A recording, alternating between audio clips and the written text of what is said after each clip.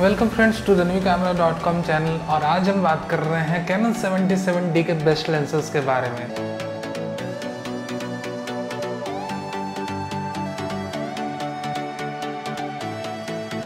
तो चलिए हम 77D के लेंस के रिकमेंडेशन की तरफ आगे बढ़ें, बट उसके पहले अगर आप न्यू हो इस चैनल पर और अभी तक आपने सब्सक्राइब नहीं करा है तो इस चैनल को जरूर सब्सक्राइब करो। Be a part of the new कैमरा.com family. तो चलिए हम इस गाइड को शुरू करते हैं। मैं हर एक कैटेगरी की लेंसेज के बारे में बात करूंगा, पोर्ट्रेट कैटेगरी के बारे में बात करूंगा, आर्किटेक्चर, लैंडस्केप फोटोग्राफी अगर आपको करना है तो मैं ultra wide angle zoom lens के बारे में बात करूंगा।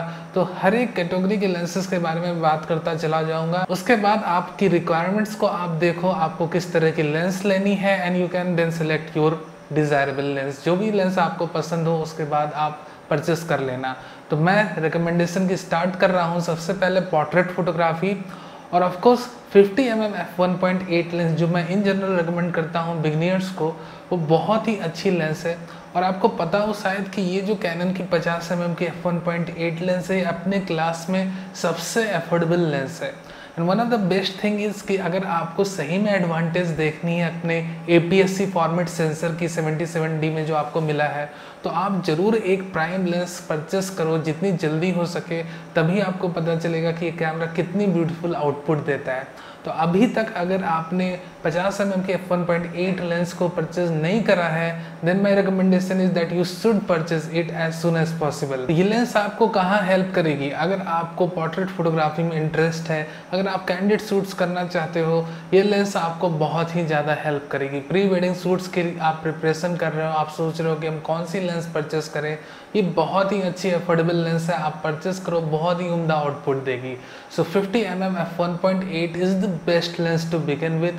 चलिए हम अब बात करते हैं बेस्ट जूम लेंस की। तो जूम लेंस की अगर हम बात करें 77D कैमरे के लिए, तो सबसे बेस्ट जूम लेंस है जो कैनन ने रिसेंटली अनाउंस करी है 70 से 300mm की नैनो USM लेंस। बहुत ही उम्दा लेंस है। ऑप्टिक्स तो इसकी बहुत ही इम्प्रूव कर दी है कैनन ने कंपेयर टू इस प्रीवियस जनरेशन ऑफ लेंसेज। साथ ही साथ इसमें उन्होंने नैनो USM मोटर डाला है जिसके चलते AF नॉइज जो है नेग्लिजिबल है और AF स्पीड बहुत ही इम्प्रूव है।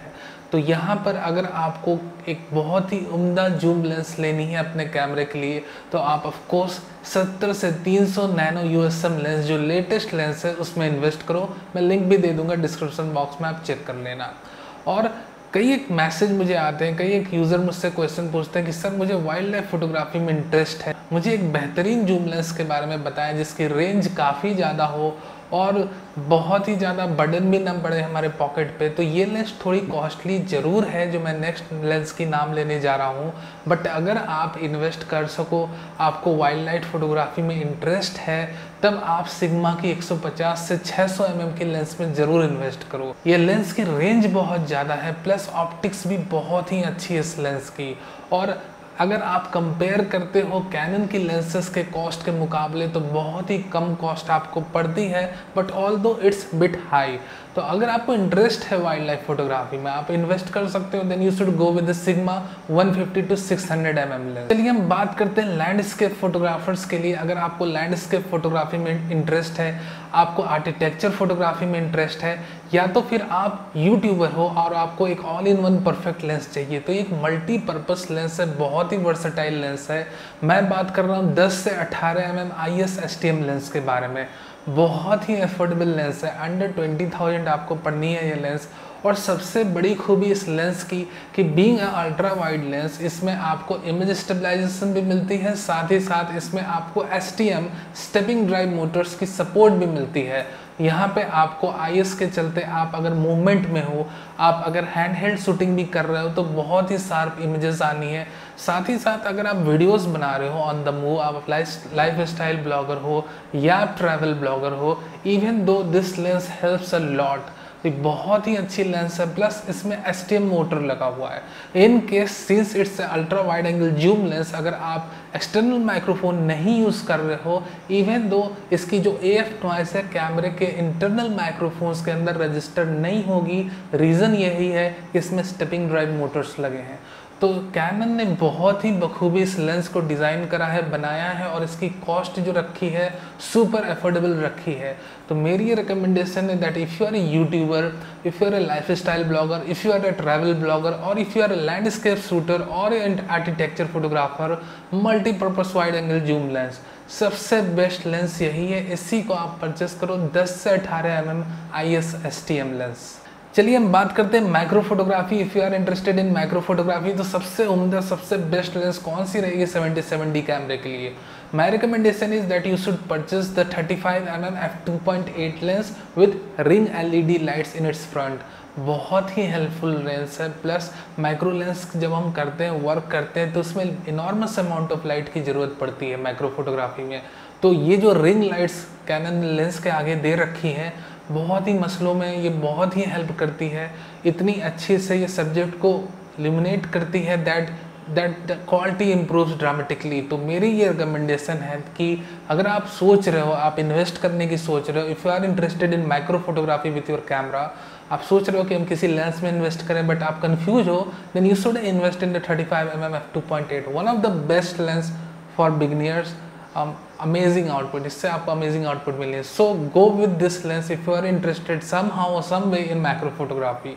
चलिए हम बात करते हैं कैनन के 18 से 135 mm के लेंस के बारे में। अगर आपको एक ऑल इन वन लेंस चाहिए, अगर आपको एक ऐसा सॉल्यूशन चाहिए जिसके बाद आप सोचना ना पड़े, इससे जूम शॉट्स भी ले लो, अल्ट्रा वाइड एंगल शॉट्स भी ले लो, इन जनरल आप अगर ट्रैवल कर रहे हो तो आपको एक ऑल इन वन सॉल्यूशन चाहिए होता है कि भाई हमारे पास एक ऑल इन वन सॉल्यूशन रहे जिसे हमें बार बार चेंज करने की ज़रूरत ना पड़े। अगर आप वेडिंग फोटोग्राफर हो, आपके पास 50 mm की f1.8 लेंस है और 18 से 135 mm की एक लेंस है, तो ये एसेंशियल्स में आती है, तब आपकी एक वेडिंग पार हो जाएगी। आपको कैंडिडेट्स भी मिल जाएंगे, आप पोर्ट्रेट्स भी ले सकते हो और ultra wide angle zoom lens के साथ आपकी कवरेज बहुत ही ज़्यादा रहेगी। तो ये 18 से 135 mm के लेंस बहुत ही इंपॉर्टेंट लेंस है if you are into professional photography और if you are a travel photographer, आप ट्रैवल शूटर हो, स्ट्रीट शूटर हो, then this lens will going to help a lot. Improvement जो नई जनरेशन की लेंस है, इसमें कैनन ने नैनो USM मोटर्स लगा रखी है, ऑप्टिक्स को भी हल्का सा इम्प्रूव करा है, इमेज स्टेबलाइजेशन को भी रिवर्क करा गया है। तो ओवरऑल इस लेंस की क्वालिटी को कैनन ने काफ़ी अच्छी तरीके से इम्प्रूव करा है।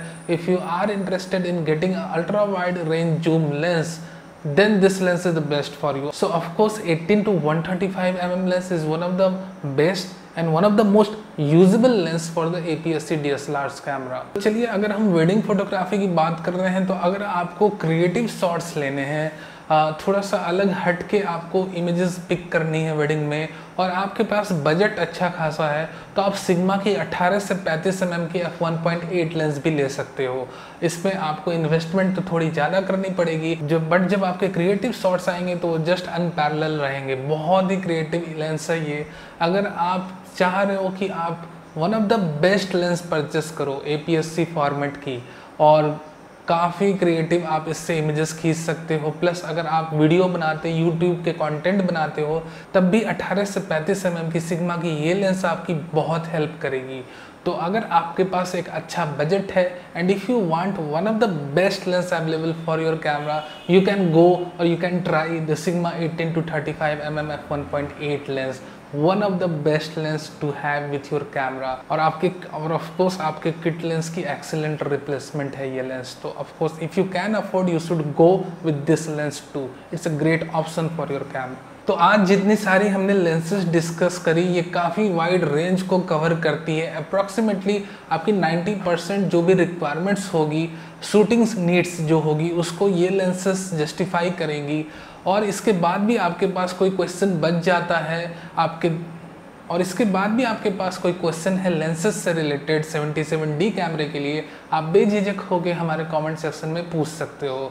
मैं ज़रूर आपके सवालों के आंसर देने की कोशिश करूंगा। और अगेन, अगर आपने अभी तक इस चैनल को सब्सक्राइब नहीं करा है तो ज़रूर सब्सक्राइब करो और वीडियो अच्छा लगा हो तो एक लाइक ज़रूर कर देना। Thank you very much for watching this. Welcome friends to the new camera.com Amazon shop. और इसे मैंने खास करके आप लोगों के लिए बनाया है जो कि बजट बेस्ड परचेजिंग करते हैं। आपकी बजट आपको पता है, आपकी रिक्वायरमेंट आपको पता है, आप हमारे इस पेज पर आके देख सकते हो कि हर एक बजट वाइज हमने कैमरे और लेंसेज को सॉर्ट आउट करके रखा हुआ है।